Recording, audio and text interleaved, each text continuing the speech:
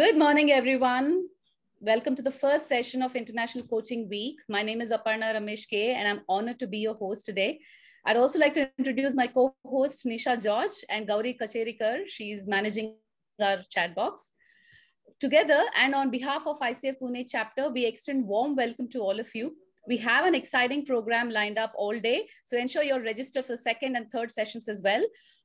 The link to both the sessions is shared now in the chat box. ICW 2021 is our flagship global event that began on Monday, 17th, and will end tomorrow, the 22nd of May. The purpose of this week-long annual event is to educate public about the value of working with professional coach and acknowledging the results and progress made through coaching process. ICF Pune Chapter is proud to present the theme, Democratizing Coaching for a Thriving Society. I now invite our President, Jayashree Kirtane, to share the idea behind this theme. Over to you, Jayashree. Thanks, Aparna. And friends, as Aparna mentioned, our today's theme is democratizing coaching for a thriving society. I think all of us have experienced that the word coaching carries with it a lot of myths. And today we attempt to bust one of those myths, and that is coaching and being coached is a prerogative of only a handful fortunate few. Today we explore the question, is it possible to transcend the boundaries of ethnicities, of corporate hierarchies, of economic stratas, of language, of age, through coaching language? Imagine if we can really crack this. What we have in front of us is only a world full of abundant possibilities. So, let me hand it over to Aparna to take you through the agenda and also then later introduce the speakers who have spent years in making coaching accessible to the community. Thanks. Thanks, Aparna. Thank you so much, Jayashree. Friends, this is what we will do today. We have three stellar speakers who will be talking on various aspects of today's theme. Post that, we will have an exciting co-creation time and follow that up with Q&A. Also, if a thought or a question comes up for any of you, do drop it in the chat box. We want to keep it lively. We will pick and discuss them later in the session.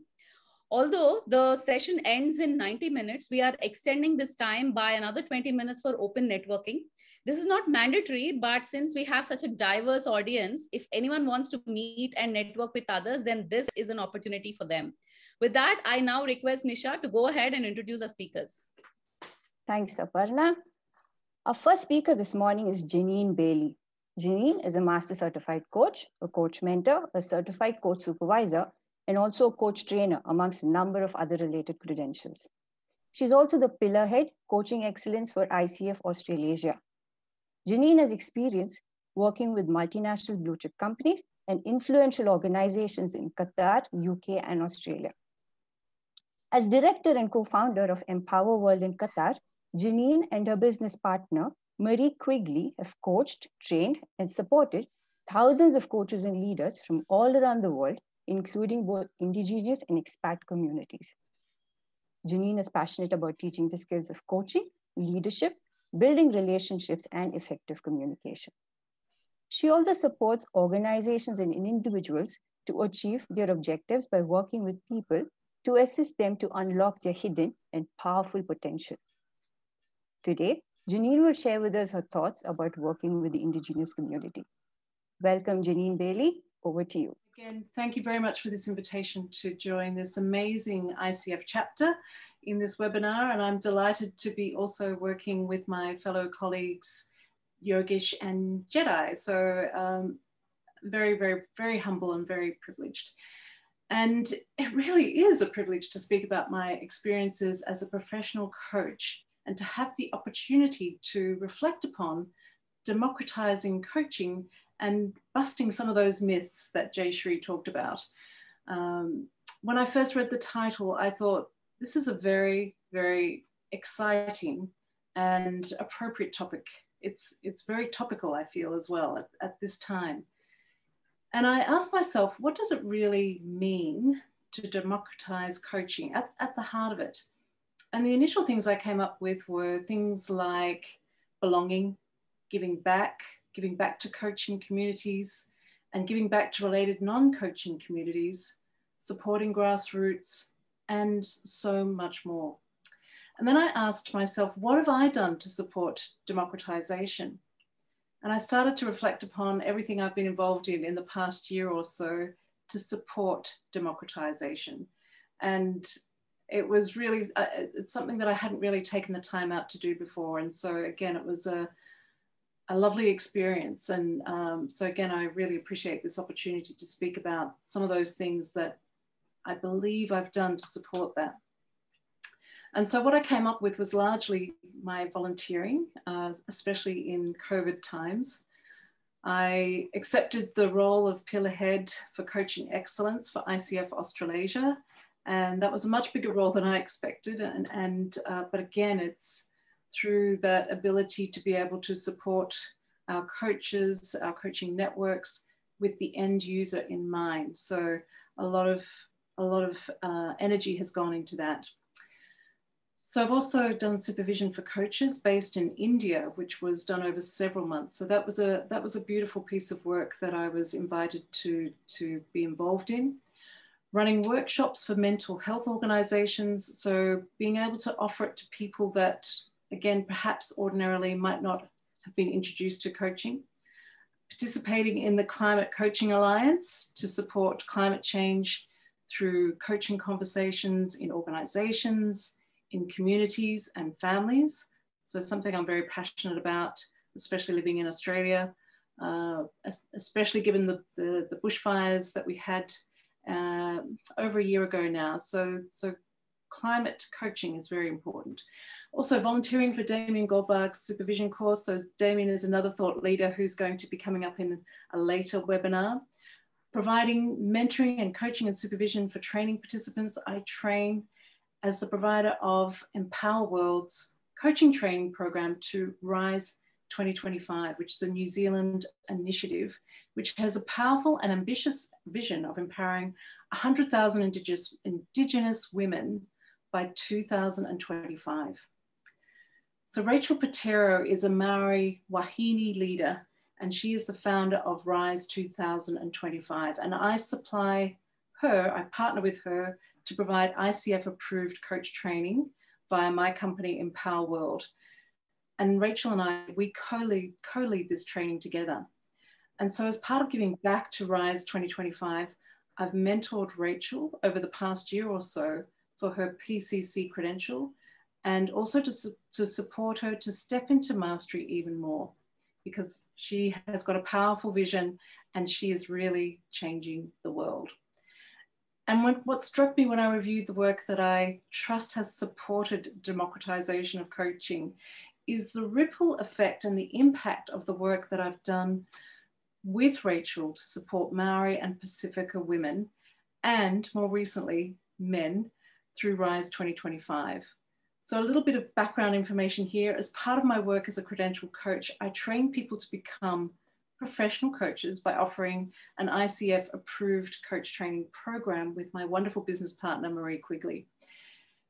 And we started this in Qatar in the Middle East, where I lived for many years. And Marie and I trained Rachel, who is this amazing Maori woman and also a friend. And when she moved back to New Zealand, she had this powerful vision to support and empower Indigenous women, 100,000 by 2025.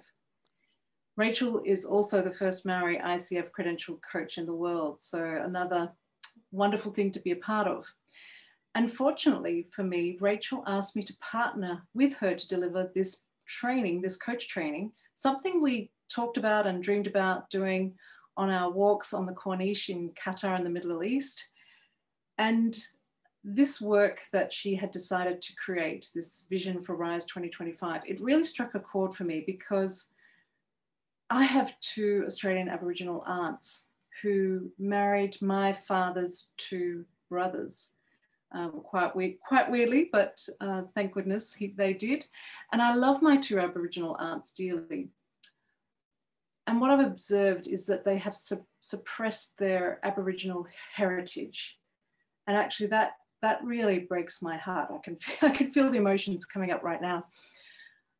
And it might not break their hearts.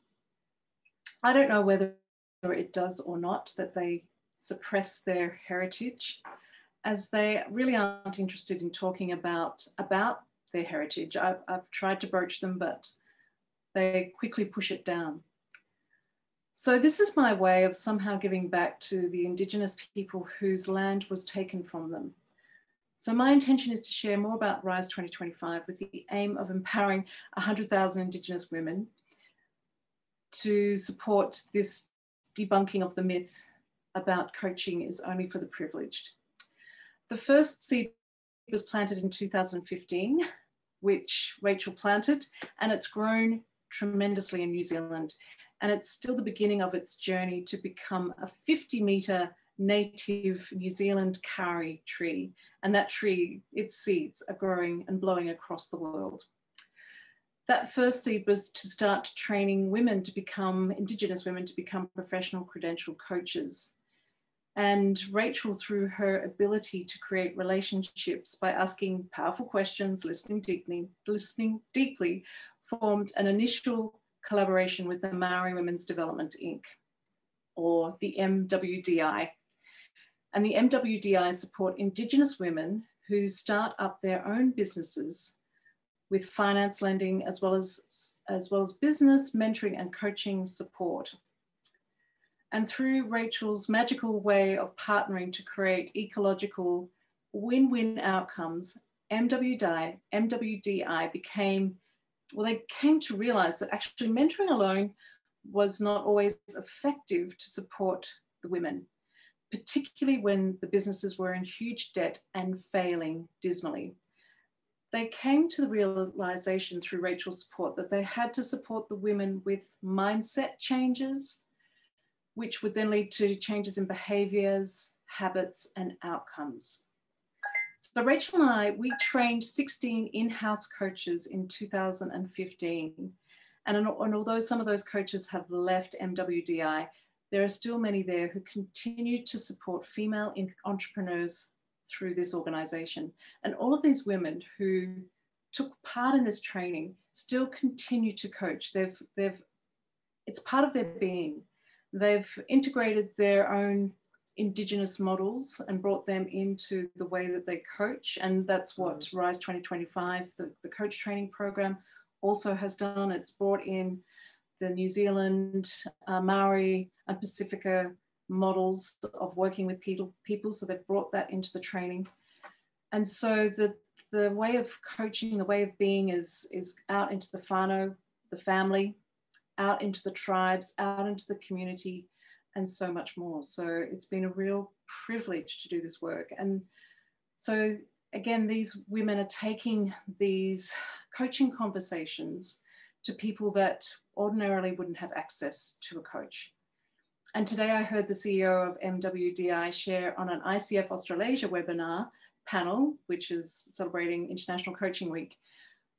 And she shared that the coaching that they provide in her organization is life-changing and transformational. If any of the women are in trouble financially, the first thing they do is assign them with a coach to support their mindset and behavioral changes so that they can then come back to MWDI and secure loans to expand their business, their work.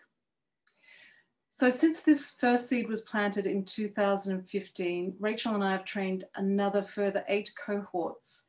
And in 2019, we ran our first cohort for men. The men could see the powerful changes that were happening for the women and the family, the whānau and the tribes. And they wanted what their women were experiencing. So they noticed the changes, they noticed the change in conversations and the ways of being and having a positive impact, again, on the whānau, on the communities, on their tribes, and through businesses as well. And so this has led to incredible changes within the communities. And as a consequence of the men joining our programs, I am now very fortunate to be coaching a Maori chief. I wouldn't have known he was a Maori chief when I met him on the training. And through my privilege to be coaching him one-to-one, I've come to learn his story. And as a consequence of the training that he did with RISE 2025, He's also recently taken on a new role, which includes a large component of that includes coaching, and coaching to support Indigenous people to come off the streets, come out of their cars and get into sustainable housing. So again, I'm hearing that ripple effect of how coaching can really go out to those people that are in real dire need of that support. So the commencement of Rise to 2025 back in 2015, it also started many other conversations and many other initiatives, including public coaching programs, again, attracting many Indigenous women, public leadership program, using coaching skills, supporting Indigenous entrepreneurs with specific coaching and mentoring skills and programs, in-house coaching and leadership programs, mainly in government ministries, wanting to support diversity, inclusion, and provide Indigenous support to their people, and so much more. I'm hearing this wonderful work that Rachel has been able to instigate. And so she's been supporting leaders in many areas of life, breaking down racial and unconscious bias barriers, building partnerships and relationships, and improving outcomes. And these initiatives have been undertaken or funded in a variety of different ways to make it accessible to many people, not just the few, not just the privileged, through Rachel's ability to create collaborative partnerships. And this means she can offer reasonably priced and complementary programs to the end user she wants to support, men and women, particularly Indigenous. And so Rachel has secured funding from tertiary institutions, the government, private sector, multinational organizations, including Shopify. So Shopify were very willing and wanting to partner with Rachel to support financing of Indigenous women initiatives. There's also tribal funding, scholarships, people's personal investment, which has been made at reasonable rates because Rachel is an excellent negotiator of creating win-win conversations and partnerships. So for example, the accommodation that we used when we could do face-to-face coach training was offered in swap for someone to join our program. And one of Rachel's favorite pieces of work has been the work she's done in Chile, working with the Machu Picchu women entrepreneurs who work in the eco space with the provision of providing group coaching. And this trip was, again, funded by a university that wanted to, again, support Indigenous leaders in Chile. There's so much more I could share, but I'm conscious of, I'm probably getting close to the end of my time. So from this beautiful seed, Rachel has first decided to plant on the last day of her coach training with Empower World. So much has unfolded, which has allowed me to support her in many ways to lead to the democratization of coaching. And in fact, being part of the panel conversation today on ICF Australasia, where the CEO of MWDI was part of that panel, we were able to also talk about coaching supervision. So I'm hoping that that will happen very soon.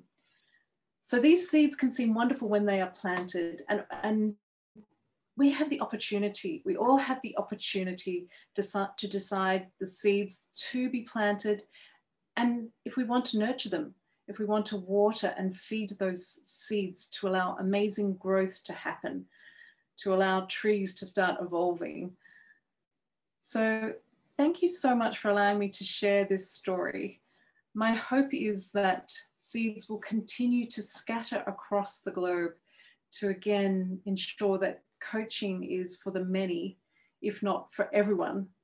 That's my dream, and not for the few. So I do have a link to Rachel's, a video that Rachel provided on her website. I'll put that in the chat box, unless I have time, but I may not. I'm not sure where I am with time. You have about 3 minutes, Jeanine, if you want to play that. Okay, I will. Have I got the ability to share? Yes, I think I... vision for RISE 2025 has always been about 100,000 Indigenous women working across community, corporations and across nations. And today we're doing that.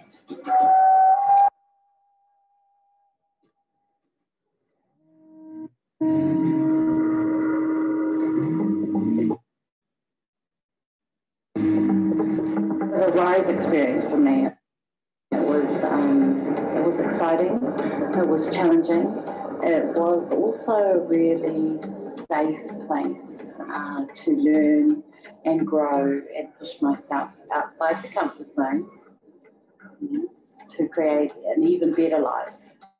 And it was really special to do this with other Indigenous women who became sisters.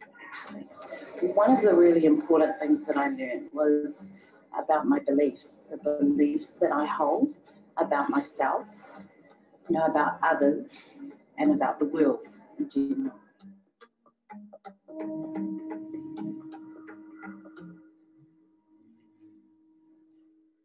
I feel like Indigenous women and what Indigenous women do is that you are natural navigators. Non-Indigenous culture, knowing how to navigate between the two spaces is a gift.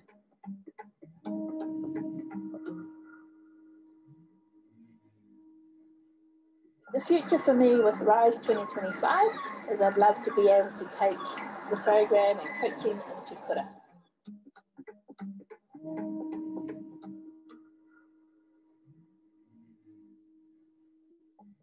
In 2025, for me, I want to have made a difference in corporate culture. So bringing some of the Indigenous and Māori values into ways that we do things, because I can see that there's a correlation between what is needed in the future of work and what we can bring to that space.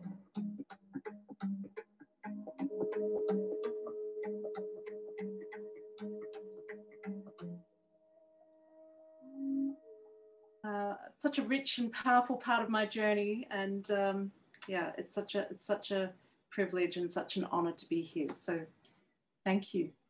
Thank you, Jeanine. That was indeed a very rich and powerful story. And thank you so much for the deep impact work that you do. And like Johnny said in the chat, more power to you. Our next speaker from Singapore believes in making deeper connections through the transformative power of conversations. Jedi Alex Ko is a master certified coach and founder of Coaching Changes Lives, Asia's leading coach training, mentoring, and supervision institute. Jedi is a sought-after transformative coach and keynote speaker on the future of leadership and coaching.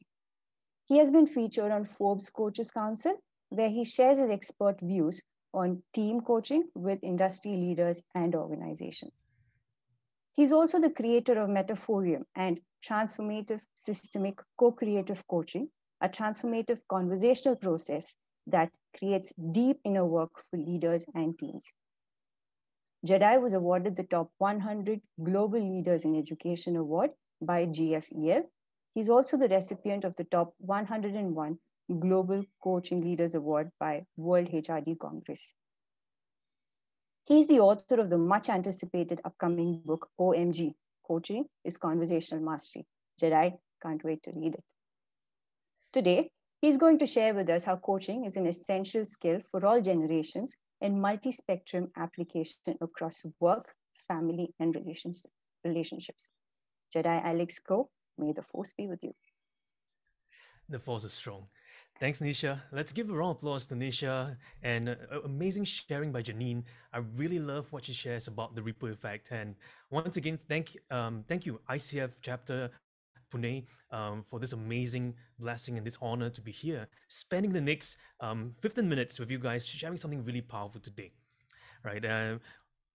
Can we give a round of applause to all the ICF behind the scenes team, the ICF Pune Chapter, amazing people. They put this together, and this couldn't be made possible by this amazing team who put in the hard work all the days. You've seen their postings on Instagram, on Facebook. Do share them with your friends as well.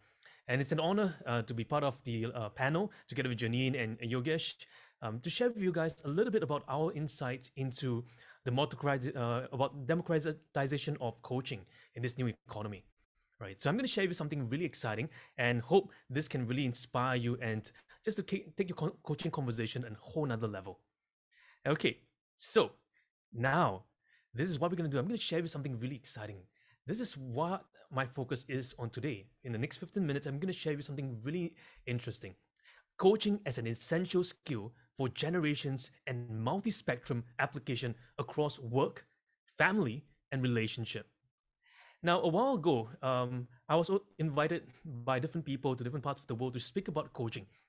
And I remember one thing that, oftentimes we think that coaching is only just for leaders, for senior executives, or for individuals who, are up there in organizational level. But today, coaching is becoming widespread, being utilized by parents, being utilized by youths, utilized by families, teachers, and all across the workspace. More and more people are realizing the requisite power of coaching. I remember one time there was a story many years ago when I was invited to meet this group of people from the Philippines. And it was this little village that's unheard of. And when I went to that village, every place about the village was kind of torn down. And there were stones all around, there were rocks all around, and they were trying to build their home. They have a lack of infrastructure, there wasn't internet access. So we were tasked to do one thing, to bring hope into those places. And that was when we began this project called Project Hope. And I remember seeing this one boy here. This was about 13 years ago when I met this little boy. And when I saw this boy, I said, hey, and he had so much joy and so much laughter. And when I look at his eyes, you could tell that, it's one that's so sweet, so innocent. And when I had a conversation with him, it was just a beautiful flow of conversation. And even though his command of English wasn't as strong, but we communicated. We knew how we felt. I was using a lot of metaphors with him, using a lot of imageries. We're building sandcastles. We're building shapes and objects. We're communicating in a way that what most people think it's communication, which is using words. We're using a lot of non-verbal communications. We're using a lot of metaphors. We're using a lot of imageries. And in that process, something magical happens. The beauty of coaching isn't in what's spoken. The beauty of coaching is what is present. The beauty of coaching, it's that magic of conversation taking at that very moment. And I always remember when I left that place after building the houses, it was, we spent days and nights trying to clear the space and to build houses for the individuals there and for the people over there. And when I left there, the families of the boy said to me, say, Jedi, you're going to leave your fingerprints here. So they created a little space, a little cement area, and said, Jedi, put your hand here. Because when you come back to this village, I want you to remember there's always a place for you in our hearts. A little word of engagement, even though we spoke very little, even though we couldn't understand, and even though there was a language barrier, but it's something that transcends even the language, which is the language of love. Coaching, it's about taking that process with the client and loving the client for who they are. And about helping the client to find that sense of acceptance to who they are on the inside of them. And that's the beauty of coaching. One thing I want to inspire all of us is this: as coaches, the beauty of coaching is that we love people. Coaching is a people's business. Coaching, it's all about loving people, paying it forward. And I love what Jeanine said earlier is about the ripple effect that we're making positively around the world.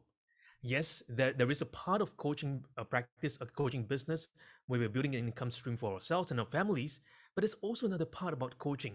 It's the impact that we're making around the world.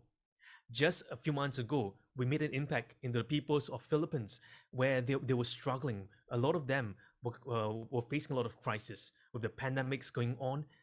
We were able to help through our partner organizations there to really help inspire and teach and equip coaches with the coaching skills. In fact, one of our partners sponsored a whole bunch of coaches with coaching skills. We credit them in the ICF competencies, in the ICF trainings, and help them empower them so that they can empower more communities that they're touching. And this is what I often say, that coaching is an essential skill for all generations and multi-spectrum for all applications across work, family, relationships, learning to leverage the requisite power in times of chaos and uncertainty to move mountains and defy gravity. Defying gravity, it's like taking the weight off our shoulders and saying, hey, we know that the world around us, it's in complete chaos. There are a lot of things that's running around us, and it's that the pressure is surmounting. But how do we face each day? How do we face the storms in life's journeys? How do we face all this? Well, the big thing is this: we can utilize the power of coaching. So today we ask this question: is coaching an essential skill? Is it a hard skill? Is it a soft skill? Or is it a non-essential skill? Today in the workforce, many people are thinking, okay, coaching, it's about communication, and communication, it's about soft skills training, but that cannot be further from the truth. The reality is this: there isn't anything soft about coaching. There isn't anything hard, but coaching is an essential life force for the organization. Think about this. Every single organization needs to be able to communicate with clarity to the people within, internal stakeholders and external stakeholders. And to be able to communicate well, they need the ability of coaching. For leaders to lead effective teams today in a distributed workforce with virtual teams, remote teams, and gig workers all around the world, we are living in a time of asynchromatic workforce, which means that we're plunged in a time period where we need to engage our people even much more. Leaders have to engage with them much more. In fact, there was a recent poll that ICF posted that showed that increasingly employees want more external coaching for their people. So coaching today is an essential skill. Just yesterday, I was speaking to a group of coaches, a community of coaches as well, and I taught them one thing: that the critical leadership approach for the future economy is coaching. And coaching, it's about having that sense of conversational mastery. Coaching, it's conversational mastery. Why is coaching so important for us today? It's because the sense of us being able to have mastery in a communication and conversational approach, to understand words beyond words, to understand that, hey, I don't have to be able to articulate my words well. I don't have to be able to speak in fluent language. I don't have to be able to speak in sophistry, in the latitude of different phrases, but I can speak simply with that sense of brevity, but having that connection with the individual, allowing the connection that goes deeper, speaking what we call the language of the heart, of the human connection. So when we think about this, one of the things that I enjoy so much is about looking at coaching from a multi-spectrum approach. And I call this the multi-spectrum process. Coaching as an art and the science of conversation. And when we think of conversations, often we think about conversations in a very linear function. And we think about it as a way of communicating our ideas and our thoughts, but we don't realize that it's multi-spectrum. Sometimes I call this a full spectrum approach to communication. Why is that so? Because coaching transcends the boundaries of language. So I'm going to share with you 5 elements.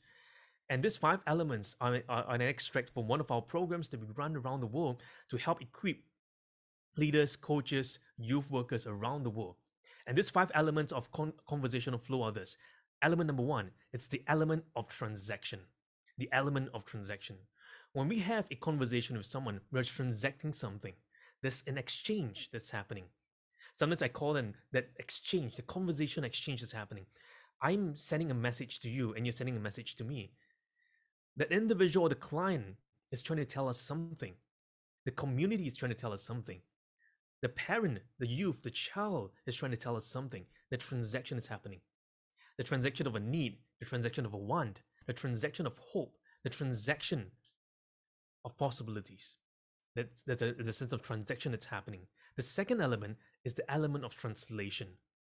So when we converse with someone, we're translating that information into our own perspective, and we're making reference in line with our own worldview. So we're translating the information that we're receiving into our own world. Are we aware of it? And the beauty of coaching conversations is that when we become aware of how we're translating another person's word, we begin to appreciate that the diversities of ideas, diversities of language, diversities of culture. The human race is a race of diversity. but there's beauty in diversity. And this is the beauty of the human race, where we can enjoy and appreciate different facets of life, different traditions, different approaches, different life philosophies.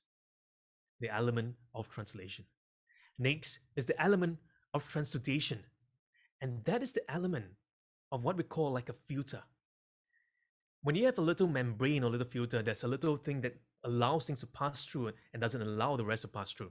All of us have this transmutation within our minds. When we receive an information, when we receive communication, there's something in our minds that blocks or passes through and allowing us to create a connection.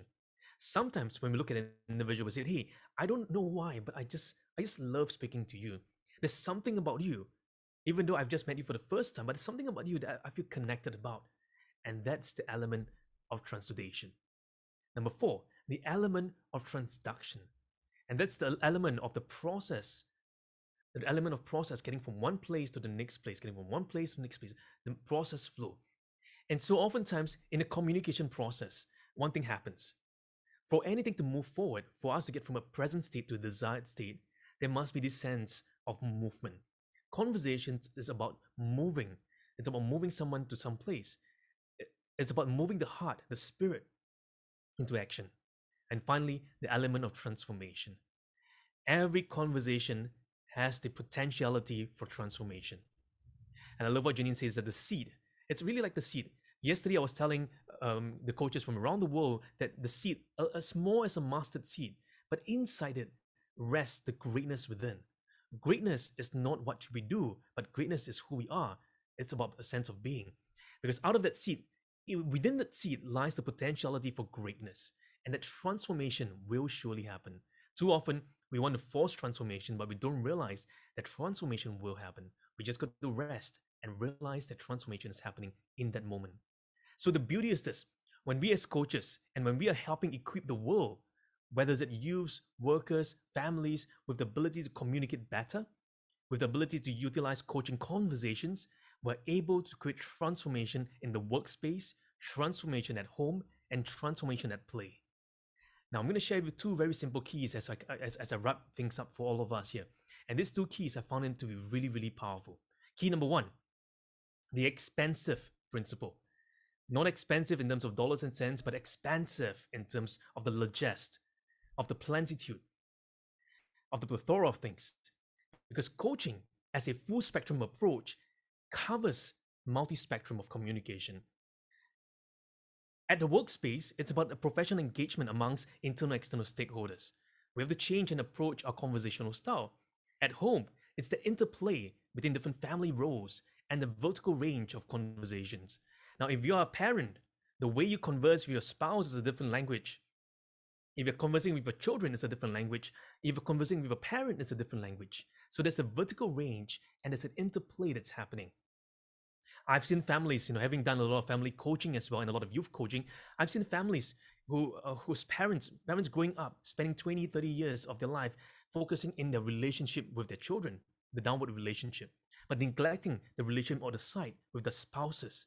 So only to realize when the child has grown up and leave their home and to be together with their own partners, they realize something has changed. That they found some emptiness within themselves because they spent 20 years building a relationship downwards, but they forget about the horizontal relationship with the spouse that they've neglected for the last 20 years. And at play, the interharmonics of groups and social impact. Engaging with our friends, engaging with our social group, engaging with the community at large, empowering lives, going beyond and above ourselves, at work, at home, at play. And this is the expansive approach of coaching and how it can impact many different lives. In fact, today, I have a whole YouTube channel to teach coaches around the world for free, right? Teaching them, empowering them the skill sets from ACC all the way to MCC. In fact, there was a coach who wrote into me, say, Jedi, I really appreciate your videos because, I couldn't afford coaching. But when I watched your videos, I was able to learn how to utilize the coaching approach and watch your demonstrations to really impact lives. In fact, there was one student that came to me saying, Jedi, after watching your videos, I applied for my application with ICF and I passed my PCC. When I hear these stories, I'm encouraged because the videos are created to help and change lives. And I hope these videos will go out there to spread the message of hope, the message of love, and a message of the conversation of mastery. So there's three different areas here. The expansive principles of the verticals, that is the separation of professional states to create safety. The expansive principles of the horizontals, that is the liminal conversational flow. And the expansive principle of the oblique asymptote, the depth of the heart and of who. What is an asymptote? It's a little line that we draw on a graph. It gets closer and closer to the infinity point, but never quite touching that line. In the same way, when we have conversations with our clients and our communities, when we go deeper in the depth of conversations, we're touching the very heart of the individual. And to that degree, we touch the heart of the lives. To that degree, we begin to see transformation. And that's the beauty of this expansive principle. And the last principle I want to share with all of us is this principle of commonality. The sense of coaching conversation is about building commonality with our clients, with our communities, with our families, with our loved ones. And commonality is key in building trust and relationships and building that safe space. And sometimes I call this the Quan-Si factor, going beyond the formalities of words and our words as our very born. And sometimes, people say, how can I trust you? How can I trust your word? But if we have that Quan-Si factor, your words become the born. And there are three different things that commonality is built upon: competence, character, and care. How professional we are, how competent we are in our skill, our very character that we possess, and how we care for others. As coaches, I often tell coaches is the litmus test of coaches is in our ability to care for others. Like how Yogesh and how Jeanine has done around the world, making impact. The sense of care, helping, giving, the sense of impacting lives. And this is what I often say: the deeper the level of trust, the deeper the depth of conversations. So today, I'm going to leave us with this one thought, that the magic of conversation is in coaching. Because coaching is an experience to be experienced. Coaching is an experience to be experienced. Thank you all so much for the amazing 15 minutes that we have together. That was wonderful, Jedi. And I have a lot of things in the chat box is buzzing. So we will come back to you with a couple of thoughts and questions that we have for you. But for now, over to Nisha to introduce the next speaker. Thanks, Aparna. And thank you, Jedi, for bringing hope and leaving your fingerprints on all the lives that you impact. May you always defy gravity. Our final speaker for this morning is our very own Punekar, Yogesh Patgaonkar. Yogesh is a Master Certified Coach and founder of Harmony Consultants. As an executive coach, Yogesh has developed his unique team coaching method, which has helped leadership teams to boldly envision a brighter future and systemically work towards the same. He's carried out executive coaching as well as systemic team coaching for leaders and leadership teams across various reputed organizations. Prior to his engagement as a full-time coach and consultant, Yogesh has around 2 decades of industry experience as a CHRO, a business head, a certified assessor of EQ, and SHL certified assessor for Development Center. Apart from his professional pursuits, Yogesh is a poet and has published a book on his poetry collection. If you're connected with him on LinkedIn, you probably know this already. He's an avid traveler and has successfully completed driving expeditions across the length of India, from Ladakh to Kanyakumari. Today, he will be speaking to us about making coaching easier, holding coaching space, and how to make coaching competencies to everyday life. Welcome, Yogesh. We're all yours.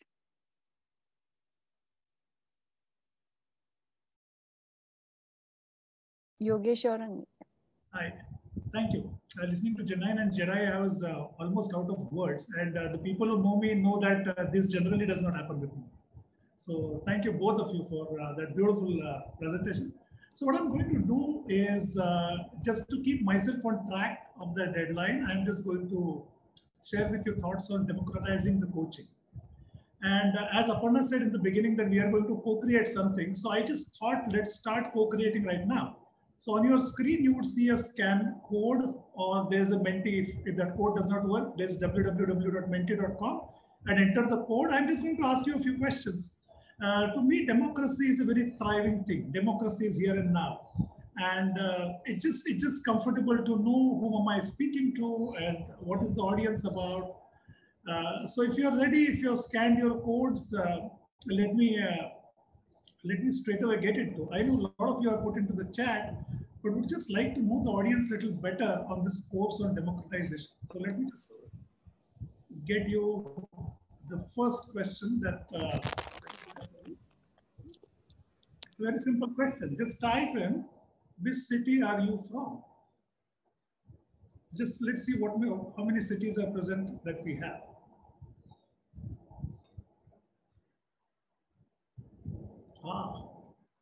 Pune comes, of course.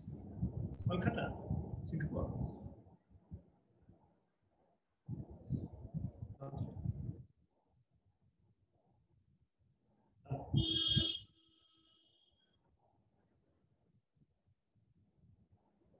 So we have literally different corners of India, Singapore. Obviously, we have Australia.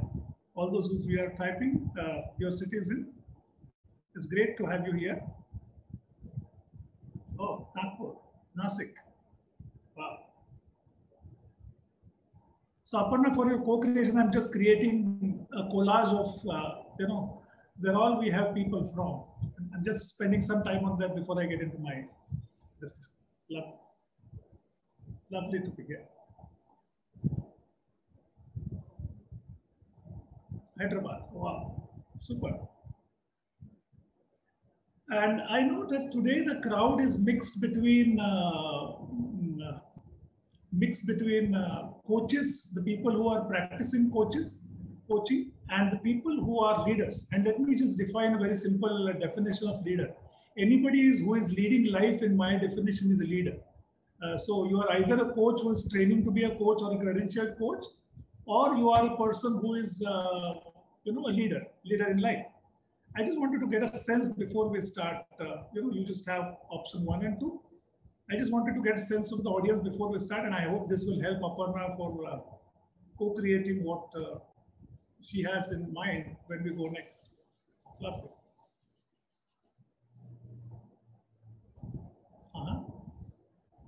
Interesting.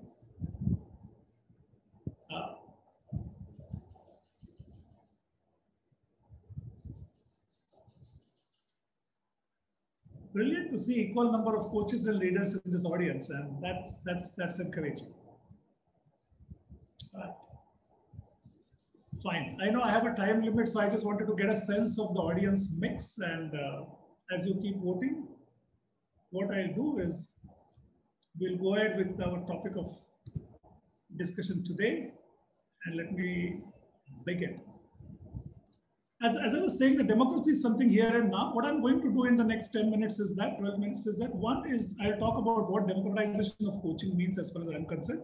Second thing is that, respecting all of you to be present here, I'm going to leave you with 2 or 3 things to reflect on, which you could do as we end the session. You don't need any training for that. Okay, to my mind, these behaviors help democratization of coaching, whether you're a coach or a leader. So let me first dive for first 5 minutes into what democratization means to me and the themes of democratization. Okay. So here I go. Jeanine, it's amazing that you talked about the heritage and people are not reflecting on their heritage. And as I was talking about this whole concept of democratization, the city where I live in, about an hour's driving distance from where I am right now, there lived a noble person in 13th century who was the first example of democratizing knowledge. And when knowledge was in the realm of few people, because the knowledge was written in a language which was understood by the few elite, here came a person who was not even a 20-year-old person called Jnaneshwar, and the government of India issued a coin in his honor in 1999. And he actually took the knowledge, converted the knowledge which was in the language which was understood only by the few elite to a language of commoners. He connected that knowledge to the daily life of commoners, and he literally unleashed the floodgates of knowledge for a common person. And Jedi, as you said, that you don't have to be really qualified in this or that way. Knowledge should be available, unlocking value for everyone without biases, without the biases of your education, age, background, gender. And that's really, to my mind, what democratization means. The second theme of democratization to me, I know I'm just traveling from Jnaneshwar to Charlie Chaplin, but this man was one of the best philosophers, as I see. And the people who talk less, they say that when they talk with profound wisdom. So the second theme brings me to Charlie Chaplin's 1940 movie called Great Dictator. And those of you who have seen the movie, the last speech in The Great Dictator, it just gives you goosebumps. It's just a speech which talks about what democracy is and what is the right of every human being. So what I'm going to do is that I'm just going to play a video which is about 50 seconds. Listen carefully, because to my mind, much before the ICF competencies came into existence, the gentleman who made us laugh so many times also defined what is democratizing the coaching. Wherever you are, clouds are lifting, sun is breaking through. We are coming out of the darkness of the night. We are coming into a new world, a kindly world, where men will rise above their hate, their greed, and brutality. Look up, Henry. The soul of man has been given wings, and at last he is beginning to fly. He is flying into the rainbow, into the light of hope, into the future, the glorious future that belongs to you, to me, and to all of us. Look up, Hannah. Look up.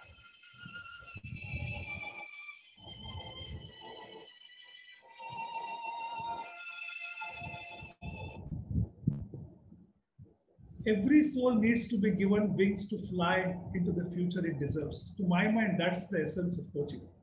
And what I loved about both these examples is that coaching has to be unshackled from jargons. Coaching has to be unshackled from a language which could be understood only by the few. And coaching has to be taken to the people, everybody, anybody who can understand it. I just love the way Jedi said it, Teachers, parents, everybody can implement the coaching skills. Now, all this to my mind is a democratization of coaching. To me, the ripple effect that you need to create in the society is dependent on two pillars in my area of work. So the work that I do, and my Pune friends know this, is I help coaches who are on their credential journey, and I do the mentor coaching completely pro bono. Okay, so this is my commitment to the coach community. You don't even have to know me, but anybody who thinks that I can add value, I'm a registered mentor coach. I help people pro bono without any cost, because to my mind, the more the number of coaches, the coaching ripple effect will happen. And the whole theme of my work is about making coaching simplified. Sometimes I am seeing the people getting awed by the competencies, by the training. How can you simplify the coaching? That's really the work I do. The second pillar for the ripple effect of coaching to democratize, to my mind, is the leaders, and the leaders in the corporate world, the leaders in the social world. Because every time, for about 10 years, I've been doing this program that how do you really use the coach competencies as a leader? Because to my mind, when you're leading a set of 10 people, and if you consider an average family size of 3, at any point of time, you're impacting 30 lives. I don't know how many leaders really look at their role in that capacity. So leader has a humongous ability to impact and create a ripple effect if they use the coach competency. You don't have to be credentialed coach to really use the coach competencies. So what I'm going to do is that, based on my experience and with respect to your time today, what I thought is that let me share with you just 3 themes. These are the 3 principles. The good news is that they do not require any training.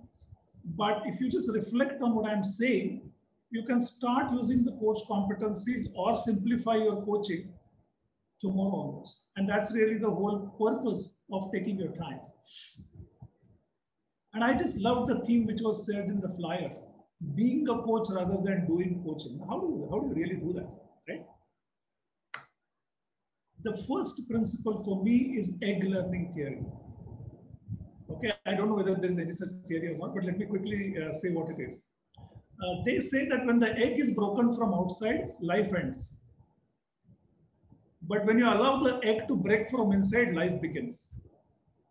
And that's really the first principle. In the coaching, in the technical language, we call it contracting. And many times the coaches do the, because of their experience, because of their knowledge, they have this temptation to influence the contract. The contracting piece really has to be what the person wants to go, where the person wants to go. And if you allow people to really do that, you'll be amazed at where they take you. Because when you're using the coaching competencies, let the client lead you. That's the first principle. And let the contracting happen with the client. And for the leaders who want to use the coach competencies, I'll give you another simple example from my workshop that I do on leaders as a coach. I do a part of that workshop talks about how do you really hold a development dialogue for any individual. And typically when I do for a technology industry, leaders tell me, no, Yogesh, all this theory is fine, but we work on a technology and our youngsters want to work on a complete different technology. What development dialogue are we going to have? So one fine day, I just decided to be a little bold and I said, okay, I don't know what you guys do. I'm not a technical person, but let's do one thing. You play the role of your team member and I'll play your role. And let me try doing a development dialogue with you. Now, I was taking a complete risk. I don't know the company. I don't know what the work they do. But I said, okay. And they decided to give me a tough time. It's always good to give a tough time to a trainer or a coach, right? In front of the whole crowd. The beauty is that if you just stick to this whole principle of let them guide you, actually we evolve the development plans live. Okay. So whether you're a parent, whether you're a coach, whether you're a leader, when somebody comes to you for an aspiration, don't try to influence that aspiration. Give some air to that aspiration. Try to create more awareness about what that aspiration is, how that is important, why that is important, what is the output a person is seeking to. What you think that person should do is absolutely irrelevant. That's the first principle. Second principle is the principle of vulnerability. Because I just love what Jedi says, that coaching happens not through language, but happens through presence. And there's a principle of reciprocity which works. Now, my Pune friend knows this little childish game that I play, but I can't see all of you, but I'm just inviting all of you to play this with me, okay? For a couple of minutes. Just hold your hands like this. All of you just hold your hands like this. If you can see me, just hold your hands like this. Just humor me, yeah? And just put them on your nose. Look around you. Many of you would have put it around on the cheek when I said put it on your nose. I can go on talking about this forever. But people follow what they see and what you do, not what you say. And that's what I just completely agree with Jedi. It's not about coaching, it's not about words. It's about your presence. Quick one, my last 3-4 minutes. What is vulnerability? It's a big word. Simply meaning, when you are a coach, we have something called a chemistry meeting. How do you use that chemistry meeting? It's extremely important. Are you going to tell a person how smart you are? Because then the principle of reciprocity works. And the person will also tell you how smart that person is. And then you would wonder, what are you going to do coaching about? Coaching happens from a space of vulnerability. So what I typically do, and it has helped me tremendously in my coaching, my chemistry meeting, I actually narrate all my faux pas, my mistakes, my failures. And by the way, there are many. Okay, I have to really select a top few. And when I do that, there's a magic happen, because what happens is that a person is no longer under the stress. I mean, Jedi talked about the safety, right? The person is no longer about the stress. He's no longer apologetic about who she or he is. And Jeanine talked about this, people suppressing their heritage or their background. And you make them comfortable about who they are, and that's when the coaching journey starts. A lot of coaches don't realize is that your coaching journey does not start from the goal setting session. The coaching journey starts from your chemistry session. And the way you introduce yourself, your client is going to behave that. If you're a leader, just go and tell people, I don't know this, can you teach me? Your juniors will have a joy teaching something to the boss. I have seen leaders doing this very funnily. They don't know something, they want to figure it out, but they would go and say, okay, let me see how you do it. As if, I'm now evaluating you. No, why do you make life complicated? Why can't you just be vulnerable? Just see who you are. Because the moment you are vulnerable, you connect. Presence is a big word. But if you just decide to be who you are, it just opens the floodgate. Because coaching would only happen when people open up. Coaching does not happen when there are smart intellectual conversations, right? The transformation that Jedi talked about happens when the floodgates of emotions open up. My mentor coaches, and thank God for them, Cindy from South Africa and Ram Ramanathan from India, they literally banged it into me because I had this problem about asking powerful questions in my coaching. So every time, a lot of people make that mistake. Questions are not out there. Questions happen to you as you're listening to the people. And a simple way of looking at it is that focus on the person, not on the content. Okay, now how do you do that? Because all of us, especially with the corporate career, we are like doctors. Anybody comes with a problem, we are ready to give prescriptions, quick. And when we learn coaching, we became smarter and try to convey our prescriptions as questions. But those were not questions, right?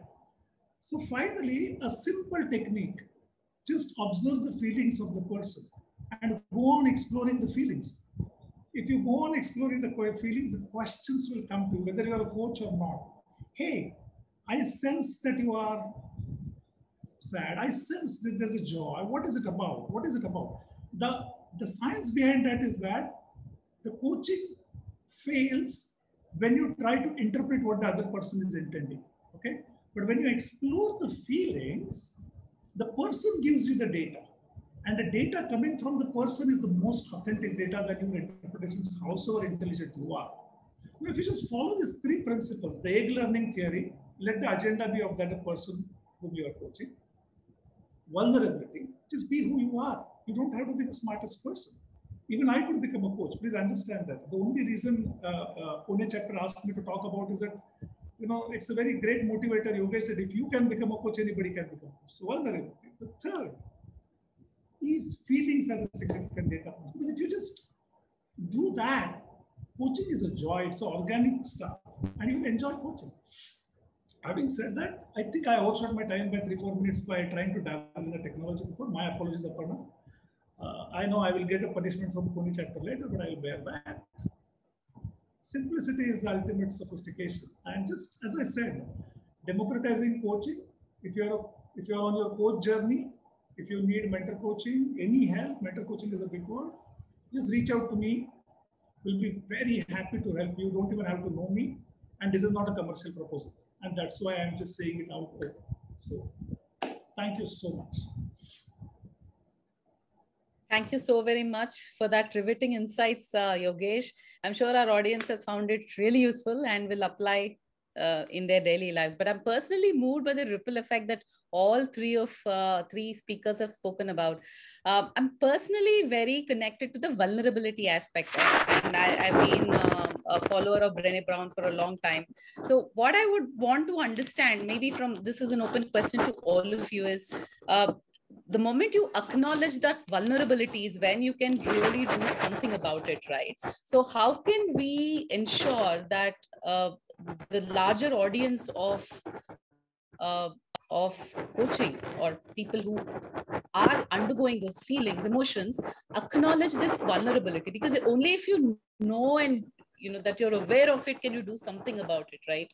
So how do we approach that? So I'd like to open this up for any of you, Jedi, Jeanine, Yogesh, if you would want to answer that. Go ahead, Yogesh. No, Jeanine, absolutely. Please go ahead. And I'm sure we've all got, we'd all like to share on this one because it's so important to be able to support our clients to be able to be vulnerable, because that's when the most powerful transformation occurs, when we can step into that place as a coach, to also allow our client to step into their vulnerability.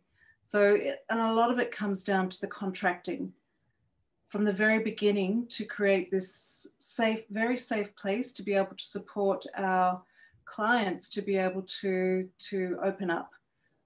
So in that contracting piece, and we always share, you know, spend time in this place because you're going to be starting to build trust and rapport. You're going to be able to share, or ask the question, is it okay to express emotions when they come up? Is it okay to explore the emotions when they come up? Is it okay to be uncomfortable and still continue to explore?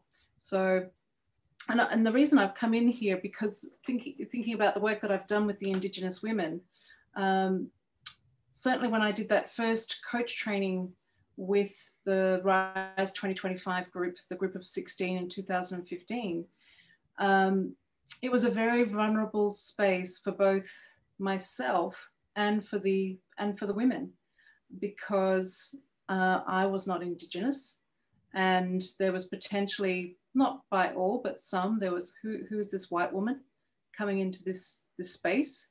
So, and I could feel that kind of energy coming through. So working on that contracting piece, those ways of working at the very, very beginning were key to be able to allow emotions to be able to come up and vulnerability to come up. And really adhering to also the ICF core principles that the people that we work with are naturally creative, resourceful, and whole. And so to hold the space, really send that energy as well to the people that we're working with. We believe in you. We trust that you have the answers inside. So there was lots of space holding, lots of silence to be able to allow people to go on a journey inside, to process their emotions, process the vulnerability, to be able to then feel safe, to be able to share whatever was coming up for them. So I have to say that is one of the most powerful experiences of my life, to be in that space of vulnerability for all of us, and to be able to also share our emotions. So again, very grateful to Rachel and all of the women that I've worked with, and now the men, who I know that, again, you know, they accept me into their community, and that is an amazing place to be in. So yeah, and I'm sure Yogesh and Jedi have got things to add to that. So thank you. I think that's a very interesting question. Whether vulnerability happens, you don't have to really consciously be vulnerable or something, right? You just have to be in touch with yourself and just see what comes to your mind respectfully. Okay. For me, my coaching journey started in my sales job, and I was selling technology in 3 countries. I don't understand technology even today. And the first couple of months, I tried to behave like a smart IT salesperson with my clients, and nothing happened. Finally, when I started telling them, you know, I just got tired of acting smart. You can understand it's very tough for me, but I started telling them that, you know, I'm actually not a technology guy. I don't understand technology. I'm basically an HR person. Amazing stuff happened. Some of my clients who were CIOs and CTOs opened their goal sheets to me, KRs, because they wanted to do well on their goals. They said, oh, can you help me with this? Now just imagine, as a vendor salesperson, your client opening their goal sheets to you. What more can you want? And I can narrate you amazing experiences of vulnerability. When I sit in a meeting with a client, or anywhere for that matter, if I don't understand, I say, I don't understand. Initial half of my life was spent in trying to nod like this, making very, you know, trying to look very smart when I have not understood a word. Today, I just say that I have not understood a word, and then people help you. When you are vulnerable, people help you. They reach out to you, they help you. And there's a joy when they help you. Why are you depriving people of that joy to help you? Huh? Because when you also get a joy when you get to help somebody. I have given that joy to many people, you know, so just come out and help. That simple concept of vulnerability. Right. Yeah. So my thought process was a little more towards acknowledging it. So often we go through those difficult emotions, but we do not acknowledge it. The moment we acknowledge it, then you can do something about it. That's yeah. The name your feeling. What my formula is: name your feeling. I'm right now scared. I'm right now completely out of my depth. I'm right now, you know, clueless, actually make these statements. Now, the other person helps you out if you are able to name that feeling. So naming your feeling is extremely important. That acknowledgement is beautiful. Right. So how can we tie this up to the democratization? Jedi, over to you, sorry. Yeah, I think when we look at the sense of how do we tie this and create a greater connection in how we deal with daily life, I often say this that real people, real stories, real life. So the the reality is for us to first accept ourselves, because sometimes we put off a front, and that's the front that people see, or the facade of us, but nobody really quite know who we are on the inside of us. So coaches have one key responsibility, and that's our responsibility. So oftentimes I always tell coaches, I say, hey, our greatest responsibility, it's our responsibility in the moment of the conversation with the client, how we calibrate to the client's shift in every single moment. So even when we're having conversations with our loved ones, so someone asked me before, say, Jedi, can we coach someone as young as 2 years of age? I said, yes. Why? Because coaching is not with the spoken language, it's even in the unspoken language. I remember when my kid was growing up and he was only about 18 months old, and he was able to communicate with me, pointing things to me, telling me things. And what I did was I modeled that. Then I began to point things to him, and we're creating a connection there. And the place of vulnerability, that's when it's what I call the vulnerability spirit. And that's when we say, hey, let's have real conversations today. Let's put away the facade. Let's put away all the fanfare. Let's put away even what I think I want out of this, right? Let's just be in this moment, this present moment, just forgetting everything that's around us. And sometimes just take the moment just to breathe, and take the moment just to pause, and take the moment just to ruminate upon what we are experiencing. So too often in life, we're going through life, but forgetting to look left and right, look at the flowers, smell the flowers. So when I hear coaching conversations, and for example, at ACC level or PCC level, most coaches are just trying to help the client get the outcome, or trying to get the clients to the solutions. But it's not really about the solutions, it's about the solutioning. Sometimes on the journey towards the outcome, we see the beautiful things that's around us. We forget the beautiful flowers. We forget about the beautiful sakuras that are blossoming. We forget about the beautiful droplets of water. We forget about the beautiful rainfall. We forget about that sound of rain, the smell of rain, the Patrick core. Sometimes I say, hey, what are we seeing? What are we hearing? What are we feeling? What are we smelling? What are we tasting this moment? Coaching is then about taste and see all the good that's around us. So sometimes I say, okay, let's pause. Let's just look from all the different perspective, and let's just enjoy this very moment. Sometimes that silence of enjoyment will create that sense of vulnerability and connection. Fantastic. Excellent. Fantastic, Jedi. And I just wanted to add as well, partner, I've added in the chat, but for those who are not seeing the chat, it is when we create this safe space for our clients to work within, whether client or non-client, to be able to then name the emotions or the vulnerability or the fear that's coming up. So creating that safe container, as Brené Brown would say, creating that safe container allows us to work in that space, to allow those vulnerable emotions, fears to come up.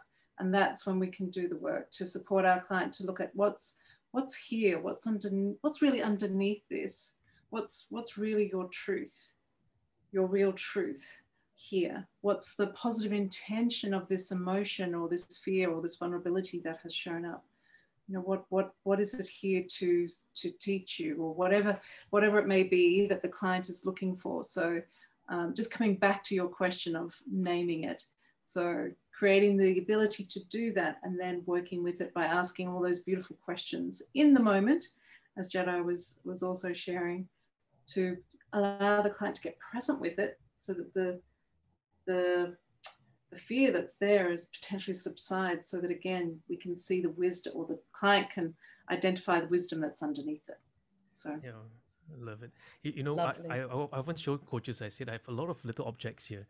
You see, like these little dolls here, and sometimes people ask me, I said, why do you have all these things around you? I said, hey, the things that are around us, these little things here, these are communication pieces. And sometimes letting the client enter our world, helping them see that, hey, there's a little part of us that loves this, there's a little part of us that love that, and that creates greater sense of engagement. Yeah, I'd also like to show the one that is on my, something that I carry around with me. It's a small cat. Right. Okay, wonderful. Jedi talked about the presence and, on a lighter side, facilitation and training, facilitation and coaching are similar. So when I have to facilitate a workshop or something, my problem, I'm going to be very honest, when I first heard the word mindfulness, I spelled it at mind, F-U-L-L. Because that was always my state of mind. Mind is full of things. I'm not going to be this saint or ascetic whose mind is going to be peaceful, because my mind is always rumbling with at least 10 things at any point of time now. And then mindfulness word started irritating me beyond the point as I started learning my coaching.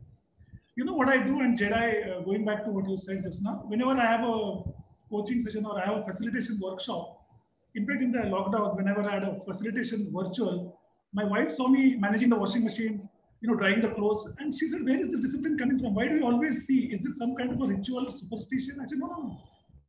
When I do something physical, when I do a physical activity, I'm just taking my mind off something. So very simple tact for people like me who are not great in mindfulness. What Jedi said is amazing.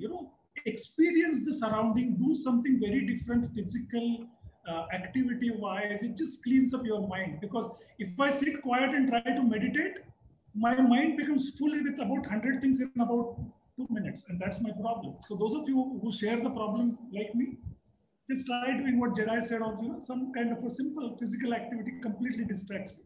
Works. Yes, thank you so much for that. And it is in a sense bringing coaching into our daily lives. I think subtly every one of you have communicated that how we can bring coaching into our everyday life. So there are a lot of questions. Gauri, if you're there, can we run the Q&A for our speakers? Thanks, Aparna. Sure.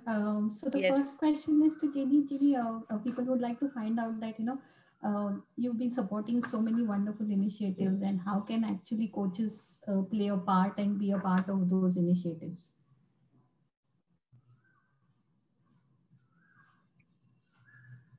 That's for Jeanine, right? Yeah, Jeanine. Yeah. Yeah, Jeanine. Yeah. How can they be a part of those initiatives? I think that's what I heard. Yeah. How can people be a part of the initiatives, and how can they support this cause? Yes. Are you talking about specifically the RISE 2025 or something similar? Jeanine, that was one of my questions. This is Suresh, by the way, from Singapore. I saw that was a wonderful thing, RISE 2025. I went into the website. I saw so much happening there. 100,000 people. Is that 1 million? I lost count on the numbers. But just wondering, with so many coaches here, and in Yogesh's terminology, leaders and coaches here, how this group of people can add additional value. I do see that there are programs that you and your partner are putting together, but there are people who are willing to give, pay it forward. Yes, yes. How can they contribute? Yeah, it's a really great question. And what I guess I would suggest at this moment is to potentially reach out to Rachel. And so I'll put her email in the chat box and let her know that people may be coming to her, because her vision really is to empower, as I say, Indigenous women and men, and that's to go beyond just New Zealand. It's to Australia. It's to Asia. We're running a program at the moment which includes a Canadian Indigenous woman. So it is, about her vision is about to go across the world. So I would suggest reaching out to Rachel first and foremost, as she's the mastermind behind the plan, the Kari tree. So so that would be my first thought. And of course, reach out to me as well. I'm on LinkedIn. I'll pop my email address in the chat box as well. And I'm happy to connect you with Rachel as well. And I'm just trying to think, I do have another colleague who works in Canada as well, doing Indigenous work. So she may be someone else who is looking for volunteers. So again, you can connect with myself and I'll support you with those introductions. So thank you for asking. Thank you. Thank you, Jeanine. And Jedi, this is to you. So in this difficult times when there are things that are changing and hope is the only thing. So how can we as coaches build hope to our near and dear ones? How we can build hope as when we are? To our near and dear ones around us. Okay. Oh, first thing is to understand that hope doesn't disappoint. And coaching is based on the premise of hope. I remember one time watching a very powerful movie, and it starts with the letter S. And someone asked that man, what does the S stands for? Well, the S, it's hope. That's Superman. And I remember that scene very well because most people will say, oh, that's Superman. The S stands for Superman. But Superman said this, that S represents hope in my country, my language, right? And I think this coaching and coaches are built upon the basis of hope. We're giving hope where there's hopelessness. We're giving, a light in the place of darkness. We're there to shine the possibilities, and sometimes even in the darkest of nights, we are there to just hold a space for the client to say, hey, you know what? No matter how dark it gets, the darker it gets, the brighter it becomes. The darkest of nights, even that one small, tiny light becomes the brightest of nights. And often when clients come to us and individuals, community comes to us and say, hey, Jedi, I'm getting confused. I'm just worried. I'm not sure what to do, and the confusion is just surmounting and it's just pressurizing me. So often I say this, hey, when the pressure increase, when the confusion increase, the opposite is also true. So too often we're looking at one side of the mountain, but we don't realize the other side of the mountain is true as well. Because if you want greater breakthroughs, you need to have greater confusion. Because breakthroughs are birthed from confusions, right? And if you want greater clarity, then you need to have a moment when you're unclear, because that's when clarity is birthed of. So too often we want that results, but we're not willing to go through that process. And so sometimes as in the coaching process, we help to hold the space for the client, to help encourage them, support them, empower them, and to say, hey, you know what, you're one step away, just one step away. And coaching is not helping the person to take the 10 steps forward. Now it's helping to take that little one small step. Too often people want the absolute clarity before they move on, but I tell them, I said, hey, in the coaching process, we're not there to get absolute clarity. If we can see one small step in front of us, let's do it. It's like driving a car in a dense fog, right? The fog is not going to clear until we start taking one step at a time. And that's the beauty of coaching. We can't see the future, but the future, it's unlimited possibilities. Just yesterday, we talked about the sense of future, right? We think about past as a linear, future as just one pathway. Too often people think about the future as one pathway. They become very hopeless. But when you look at the future and you realize the future is not a singular pathway, there are multiple branches. And that's when you begin to realize that the future has infinite possibilities. Just one word of caution to all coaches. All of us do want to really work for people, especially in current times. My sincere request to you is that first take care of yourself. Okay. In a flight also they say that put on your oxygen mask first before helping the others. So as a coach, as a leader, whatever it is, are you in a space to help somebody? First take care of yourself. And again, vulnerability. Sorry for repetition. Vulnerability helps to take care of people. I'll give you a very simple example. My mother was not well, and she would always talk about her illness or how is she not doing or something. And the moment I tell her that, Mom, today I'm also, I had a slight fever. You could see the shift in her energy and saying that, oh, what happened? Suddenly the lady who is talking in a very low tone, her tone changes. So you are helping people is two ways. One is that take care of yourself. Second is openly ask for help. And when you ask for, it may sound counterintuitive, but when you ask people to help you, you are actually raising their self-esteem. When you allow them to do that help, it's a wonderful world, actually. Excellent. So we have time for one more question, and then we will open up to open networking. But before that, Jeanine would like to share a prayer that she's received from Rachel. But before that, we will take a screenshot of all of us. We need to capture this moment. We had wonderful 1.5 hours. So over with the question, and then we will move on. I just wanted to say that so people just stay back so that we can take a pic of you. This is a short question to Yogesh. Yogesh, you already spoke about leaders and coaches, but then in these changing times where the workplaces are changing and there's a lot of change in the workforce as well. So anything specific that leaders need to focus on as coaches? Any top 3 things that they need to do? Okay. Difficult to say top 3, but I'll give an approach that always I have seen working. First of all, never lose the sight of the big picture. Transactions will go right and wrong, okay?